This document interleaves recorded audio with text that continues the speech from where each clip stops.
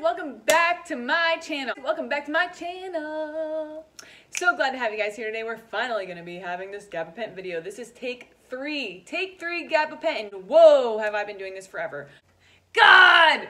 I'm just going to hop right into it. What are the things I know? What are the things we're trying to find out? And why is this drug being sold on the black market? That is the big question I'm trying to figure out. Does it increase somebody's high? What is the chance of overdose with this medication? Can someone be physically dependent on it? Will you experience withdrawal symptoms when you're getting off the medication? And yeah, excited to finally be uploading this. Done. Okay, so let's go.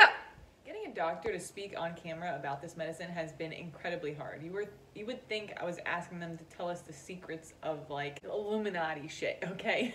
Did not want this video to just be me here flapping my gums about medication because I'm not a doctor, I'm not a nurse, I'm not a lawyer, I'm not anything. I'm not a pharmacologist, I'm not a physician, psychologist. I'm literally just a human being named Ali Severino who's worked in and around the field of addiction treatment for a decade, which does give me, you know, I feel like some educational value. And I was also a drug addict for 10 years, so I also feel like that adds to my resume when it comes to this kind of stuff. Besides that, I don't have any letters after my name. This video is not a bashing Gabapentin video, and it's not a praising Gabapentin video. I just want to find out the pros and the cons of this medication, and it has been so hard. So, Allie's done her own research. I've talked to people on the street. I've talked to people that have bought this medication off the black market, people that are prescribed it, people that have had substance use disorders, people who haven't, and I feel like bringing that information to you guys is probably going to be the most helpful thing that I can ever do. There's 3 different types of Gabapentin. One is Neurontin, the other is Horizant, and the other is Grelise. The one that I feel is prescribed the most is Neurontin for nerve pain. The one that I've talked to that uses Gabapentin for it says that it's amazing, and I think that that's great. Neurontin is basically an anti-seizure or anticonvulsant drug. It's also used to deal with the pain of herpes or shingles, interesting, and nerve pain. Okay, interestingly enough, it can also be considered an antidepressant, which has the same drug in it that Lyrica does, just a very, very low dose of it. I thought that was pretty interesting. A different kind of the Gabapentin, one of the 3, can also help with restless legs. You realize, okay, maybe that's why this drug is prescribed so much to people in recovery. Maybe. I don't know. We will find out though. Conspiracy. This is what started this whole thing for me, right? So I'm reading the news, blah, blah, blah. There's a drug raid that happened. Pretty normal. They got caught with guns, money, meth, fentanyl pressed pills, and Gabapentin. Now I thought that was weird, because why would a drug dealer add Gabapentin to their portfolio if it did nothing? Right? Drug dealers don't sell drugs that do nothing. That's stupid. We all know that. I know that. I sold drugs. I got arrested for it. I have 4 drug trafficking charges. Okay? I've bought drugs for years, and never one time has my dealer said, "Hey, Allie, you know, I got this drug right here. You want to try this one?" Does nothing. Like, that's never happened. So we know that this drug is being sold on the black market for a reason. I'm just trying to figure out what that reason is, okay? Right? You guys with me? Good. Good. You guys are doing so good today. By the way, I'm so glad to be back. I can't wait to upload this video because I miss you guys so much. Just PS, okay?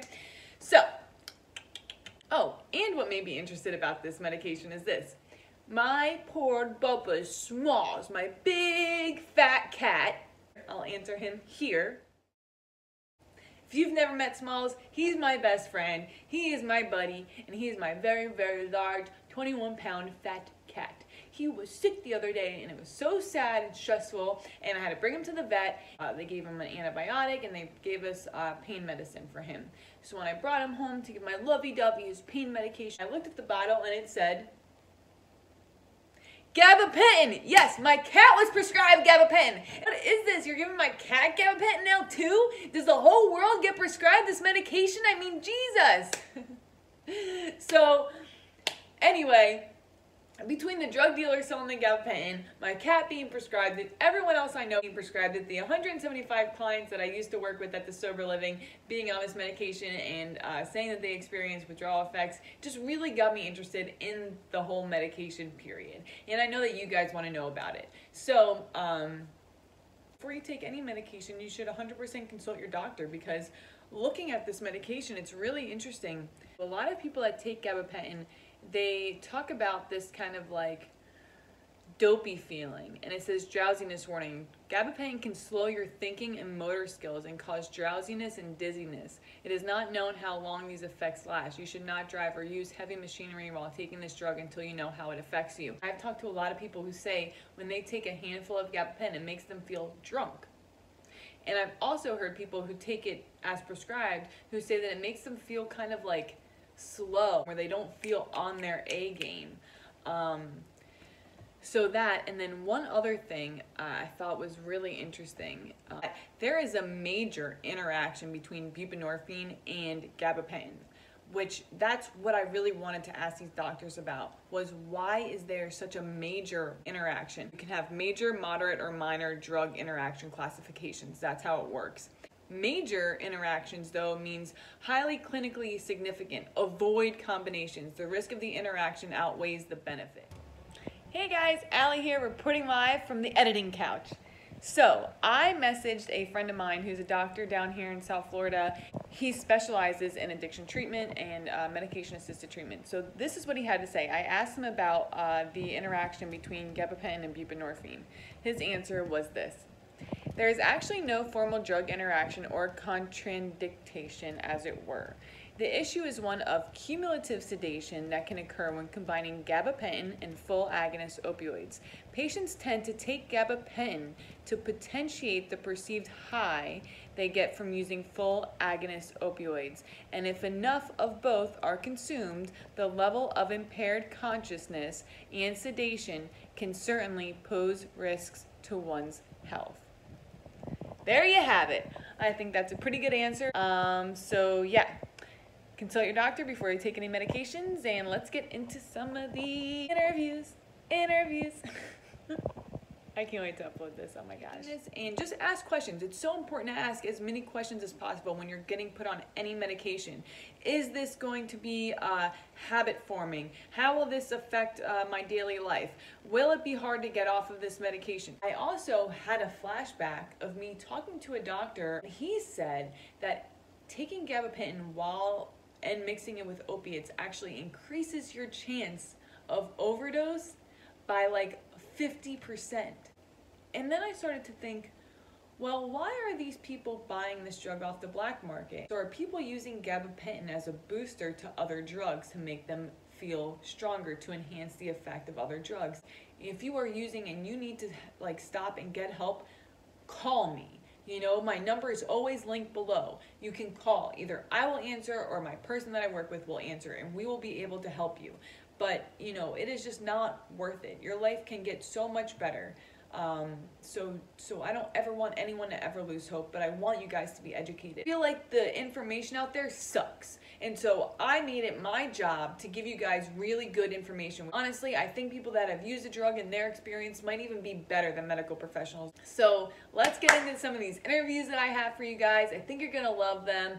Like, share, subscribe, and I love you guys so much. See you in a second. This is all gray hair just from trying to make this video. So what is your experience with gabapentin? Okay, so my experience with gabapentin, for one, I was addicted to opiates for years and years and years. After I had my back surgery, I knew that I couldn't go back to opiates because for me personally, I could never get to the point to where I could successfully use them. So I needed something to actually take the pain away. So I told the doctor after talking, you know, please, I don't want prescribed the opiates anymore. It's causing a big problem in my life. Because the front of my legs would kill me from my back surgery because of the neuropathic pain. Now, I didn't know all this at the time. This is what I learned along the way, right? So I get prescribed gabapentin. I personally think that gabapentin is a phenomenal drug, just like I believe that morphine is a phenomenal drug, or, you know, whatever. I mean, it works. It works for what it's supposed to. Absolutely. If you take a bunch of it, you'll feel drunk. But there's such a high risk that you'll have a seizure because you have to take so much of it. As far as neuropathic pain goes, it works phenomenal. If you take a couple gabapentin, low dose with some ibuprofen, I'm telling you, it's like magic, truly. Is gabapentin habit forming? Do you Absolutely. Feel it is? Absolutely. Okay, so you feel withdrawals after how long would you say taking that it? depends. Yes, you do feel withdrawal symptoms, but you feel withdrawal symptoms from caffeine. Right. So the withdrawal symptom from gabapentin, you have to think you're coming off of a mild antidepressant, so your serotonin levels are going to drop. Okay. You are going to feel a little less. Here's the problem with somebody that is an actual drug addict. They notice everything. They notice everything, and they're very, very vulnerable to feelings. So when you give them something that makes them feel okay and take it away from them, right, that can be a dangerous thing, much more so than a normal person. What would a normal person experience? I work in the medical industry now, and I talk to people that are on the active drug in gabapentin is pregabalin. So there are a lot of drugs that have pregabalin in them. Cymbalta, Lyrica, gabapentin, they're all in the pregabalin family. I work with those medications every day. I work with people and older people that have never had a drug problem. They're 50, 60 years old, and they've been on this medication for 2 or 3 years, and they call and they need help, and they, well, I'm about to run out, and the withdrawal from that kind of medication. Do they know that that's about to happen? Yeah, but a lot of withdrawal is mental anyway, and you're told you're a lot sicker than what you are. Right. But the older people, I mean, yeah, they say, if I don't have it, my legs hurt, and or I can't sleep good for a few days, and that's what happens anytime that you go through any type of withdrawal. Totally. It's just a level of uncomfort. It's what level is it? Right. Is it a heroin withdrawal? Absolutely not. Right. Is it a methadone withdrawal? Yeah. Jesus Christ. Yeah. No. Like, could there be a reason that you could think of that someone would want to buy this? Because it's cheap, right? Like, what are you going to sell it for? $1, $2 on the streets? I probably.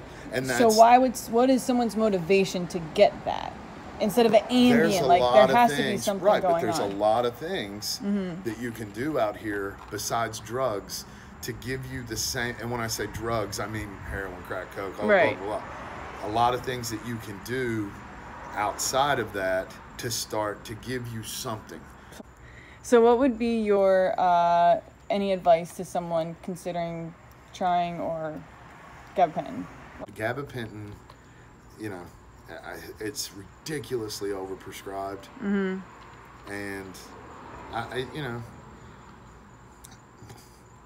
when it's not gabapentin, it's going to be something else. Right. You know. I'm with you. Yeah. High five. Yes, bitch. Yeah, bitch. I'm lucky enough for that. So someone has to be like solely get off of gabapentin, right? Yeah, usually they were. Yeah. Yeah, I knew that one. Yeah. Yeah, especially if you're taking like a high dosage of it, it's not recommended. What's considered like a high dose? It's a pretty high. Yeah, it's a pretty high dose. What he's on. Like 800? Yeah. Is it mainly because of the antidepressant part of it? I can't off the top of my head remember why it is that what they do. I think it's also because it can also be used like to prevent seizures as well. So right, anticonvulsant. Yeah, so if you go like too fast off of it, it could maybe possibly like lead to one. Wow. So yeah. Interesting. I tell you, the main reason I would take gabapentin is to prevent me from busting a nut. What? Yeah. Because it impedes that. So 100% that would be the only reason why I take it. I don't get any kind of euphoria. In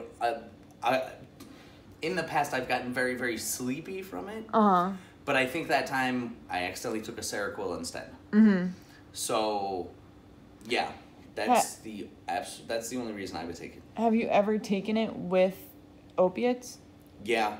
Remember that one time I don't know if it was with opiates, but that time I tried to kick a few years ago when I sent my wife to treatment, and someone came over and gave me some, and so I kind of used that in along with Xanax to cope with my Subutex withdrawals. Did it work? I was smoking weed, taking Xanax and gabapentin in order to relieve the effects. I was still withdrawing, but at least I was calmer about it. I don't know if it worked any more than the Xanax. I don't know if it had more or less of an impact than the Xanax. It was mainly just something to hopefully smooth out that rocky road. because there was like a drug bust, right? Mm-hmm. And the people that got arrested had like money, guns, meth, fentanyl pressed oxy tabs, and gabapentin. And in my experience, a drug dealer is never going to be like, buy this thing that does nothing.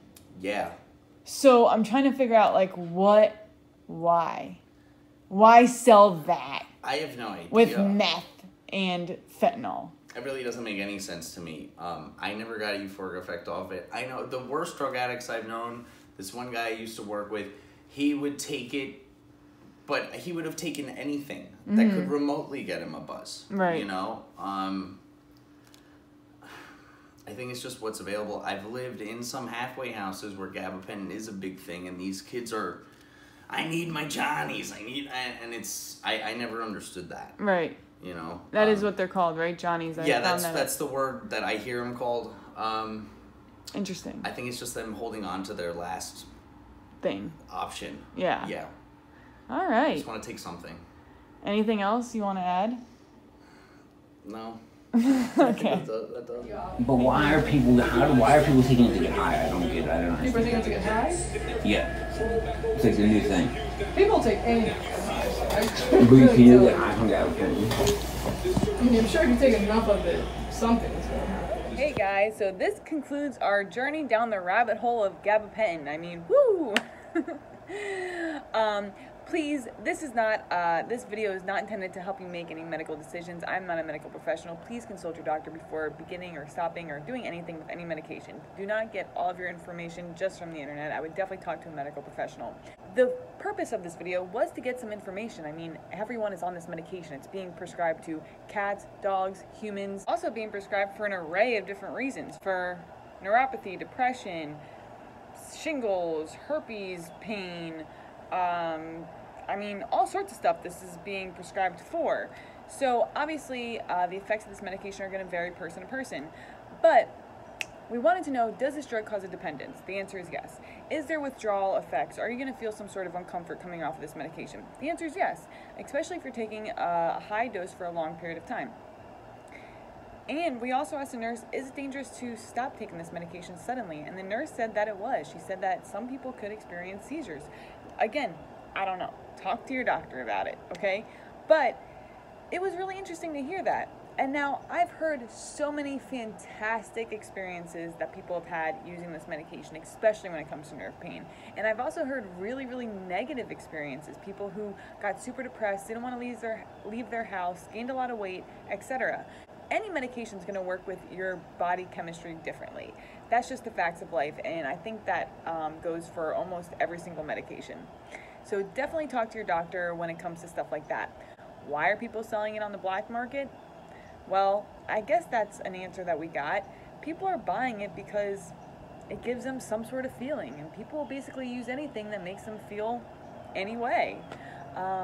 If you take a handful of it, people have reported feeling drunk or feeling very sleepy, tired. And as the doctor said to us, which I thought was kind of on point, is he basically said patients tend to use gabapentin to increase the potency of the perceived high they get off of opiates.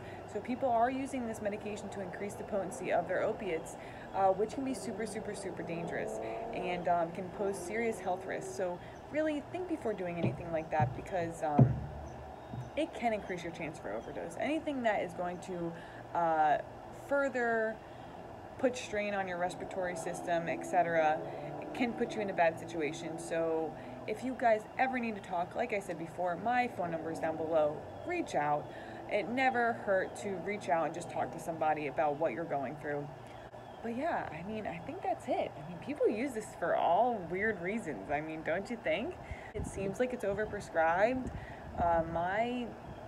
What I got out of all of this was a lot of people are on it, and it works for some and it doesn't work for others. I had no idea that there was like a little bit of an antidepressant in it. What else? Oh, and the slang term for them on the streets is called Johnnies.